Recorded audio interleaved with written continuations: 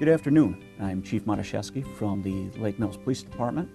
I'd like to introduce a new program that the police department is going to start doing. It's called Police Pointers. The purpose of this program is to help prevent crime, help deter crime, and also enhance community safety. Each month, a Lake Mills police officer will present a new police pointer to the community, which will be aired on public access TV and social media, to include the police department's Facebook page, Twitter, and YouTube. Topics will be brief, relevant, and limited to concerns occurring in our community. This is just another example of how your police department is working with you to help keep your community safe. I'm going to talk to you a little bit about IRS tax scams. It's the season for everybody doing their taxes, and we'd like to get a little bit of information out there on a popular scam that occurred back in 2015 tax season and is occurring this tax season as well. The scam that seems to be very popular is one where a scammer will call a victim, taxpayer. They tell the victim that they owe the IRS money and that the money must be paid immediately through either a prepaid credit card or wire transfer.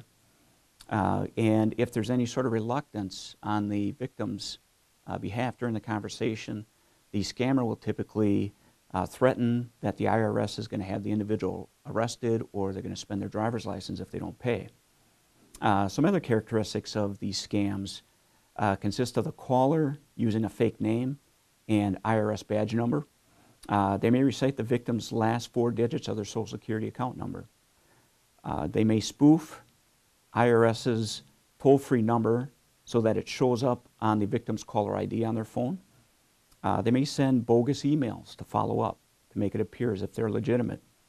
The victim may hear call site background noise to also make it sound like it's a legitimate call from the IRS. And the scammers will also go as far as following up with a spoofed call pretending to be the police or the Department of Motor Vehicles. Some important things to know is that the IRS will not initiate contact with a taxpayer over concerns that they have through email, text messages, or social media. And the IRS also will not ask for PINs or passwords for credit cards, bank accounts, or other financial accounts.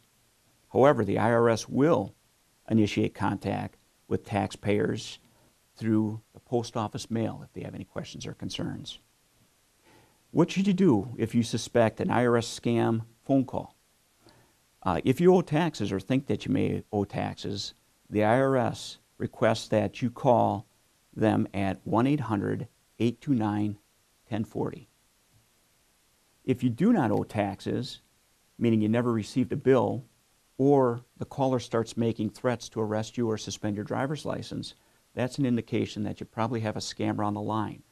At that point, it's best if you report the incident to the Treasury Inspector General for Tax Administration at 1-800-366-4484. And of course, as always, if you have any further questions on this, feel free to call the Lake Mills Police Department at 920-648-2354.